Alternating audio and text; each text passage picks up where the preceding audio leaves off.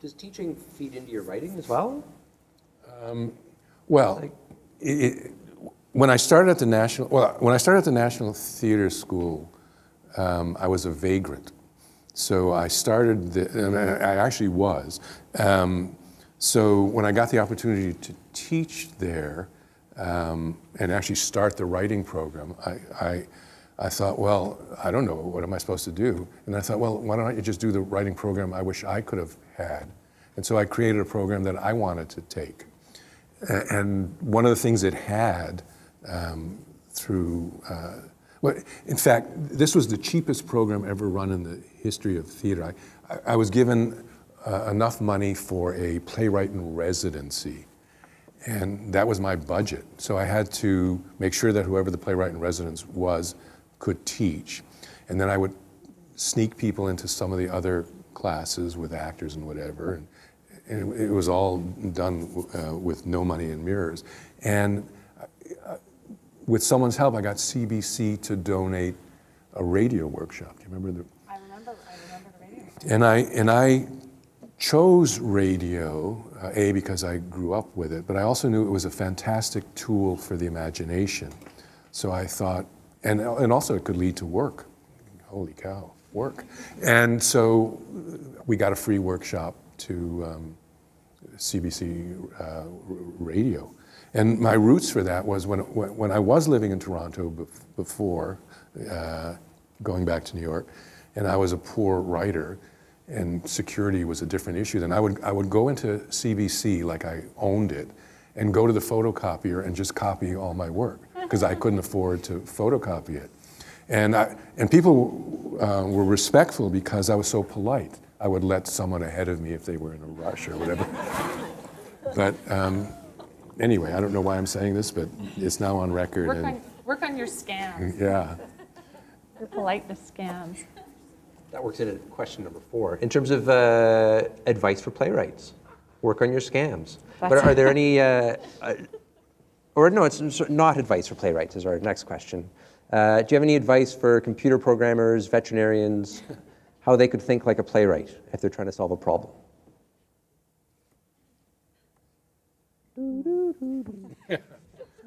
Well, one of the things I'm currently working on is a kind of digital textbook roadmap of the creative process.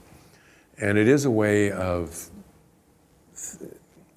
thinking creatively, problem solving creatively. And by that, I mean not just filling in someone else's blanks to the question, but allowing yourself to focus in on it and step back and get a bigger picture of it.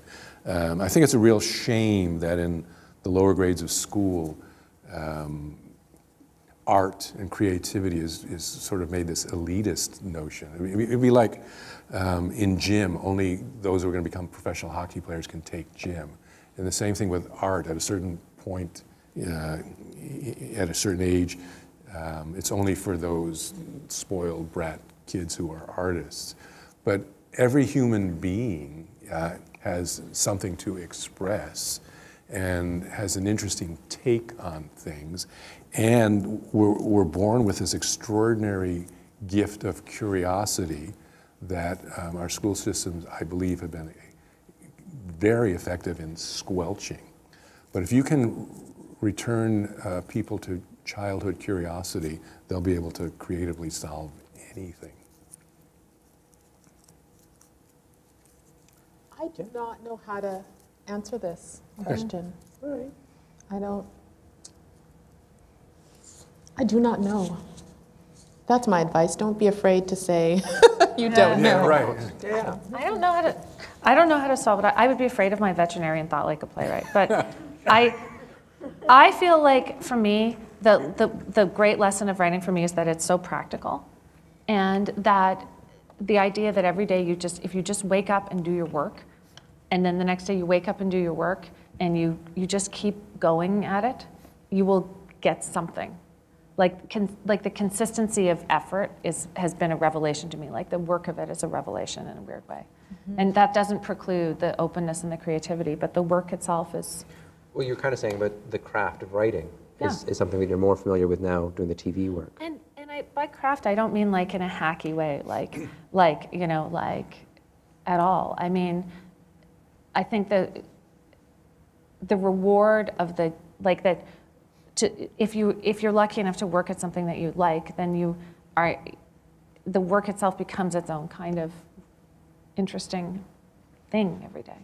And there's also a level of commitment and persistence, and on some level, I believe, whatever the problems are going to be, a belief that a solution exists. Yeah. I used to be really good in math. And you can only do math if you really believe there is a solution. Once you're convinced there is no solution, you'll never solve it. Here's an experience I'd like to share. We're connected. When I was at NTS with you know, gifted young artists, as a counterbalance, occasionally I would go up north in northern Quebec to work with kids who had zero contact or interest in the arts. And so I had to redefine what creativity was. And so when I met these kids, I told them, it's like breathing. You need to breathe to express your physical being. And creating is just a way of getting to know who you are. So I said, look, you're at the age where you're about to have to make important decisions for your future. Do you want to make them as your teachers? Do you want to make them as your parents? Do you want to make them as your peers? Or do you want to make them as you? And every creative, expressive act is a reminder to you of who you are. And I remember sharing this with the kids, and that was fine. And at the end of it all, the teachers who worked at the school would, you know, take me out for a drink. It would be like a week-long workshop with extraordinary things going on. And they would say, oh man, the kids said you allowed them to say whatever they wanted. And I said, well, I mean, yes, that's part of the process. And one guy said, well, an hour every week we let them say what they want to. And I said, well, they're not hot and cold water faucets. You can't turn them on and off like that. And one guy said, well, what if they're smarter than you? I said, well, great, then you get a chance to learn from you. But I could tell that as soon as I left, whatever I had tried to put in place would be erased.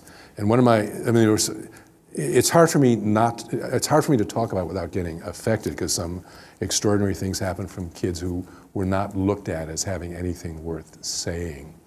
And these were kids with mental issues, on parole, you name it. And I remember one group of 15-year-old boys, and they were debating whether to thrust them on me because they were wild. And they said, oh, he's here, let's do it. And they came in and they were screaming and pushing each other and blah, blah. And, but then when I started, they were quiet. And I thought, well, that's okay, good, you're quiet. But I said, you know what? I appreciate your being quiet, but you were way more creative when you came in and you were pushing each other and calling each other names and screaming and shouting. Can we figure out how to do that without total chaos? And then this one kid made a wisecrack. I said, that's a good wisecrack. You're my assistant.